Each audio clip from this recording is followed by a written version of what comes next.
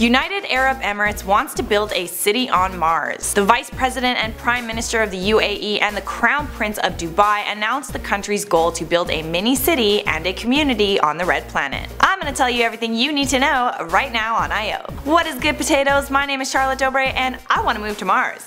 Who's with me? JK, this isn't happening anytime soon, probably not in our lifetimes. They are aiming to create a human settlement on Mars by the year 2117. So maybe your great-grandchildren will get a chance to live on Mars. Apparently this city already has a name too. It is called Mars 2017. Really creative, I know. I feel like we can do better than that. Does anyone else have any suggestions of what we should call the city on Mars? Let's call it Potato. So the exact details on how this is actually gonna happen are not clear at this point, but I mean, they do have 100 years to figure it out. And what matters is the UAE is taking the steps to make the dream of colonizing planets a reality. According to the Prime Minister of the UAE, Sheikh Mohammed bin Rashid, the landing of people on other planets has been a long-time dream for humans. Our aim is that the UAE will spearhead international efforts to make this dream a reality. The UAE envisions a Chicago-sized city of about 600,000 people, which I don't know, seems a bit ambitious for a planet we can't even breathe the air of. But anyways, what do I know, I'm just a host of I.O. To this day, only the United States has successfully landed a spacecraft on Mars. Both Russia and Europe have tried and failed, and even NASA only landed 15 out of 21 missions. However, even though the UAE is a young country, it already has a space agency that was founded in 2014. They want to send a spacecraft named Hope into orbit around Mars in just 4 short years. If anyone can manage to build a city on Mars, it's the UAE. Just 40 years ago, Dubai was a tiny pearl fishing village with dirt roads.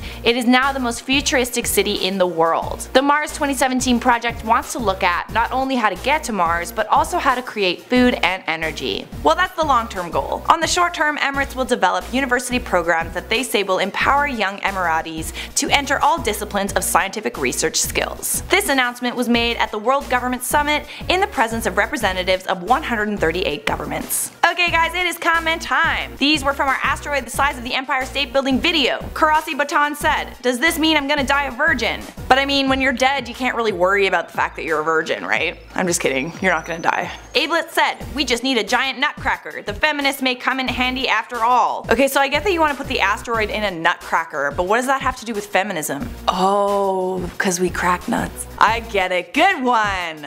Okay guys, that's all for now. Thanks for watching I.O. If you want to keep watching, watch one of these 2 videos right over here.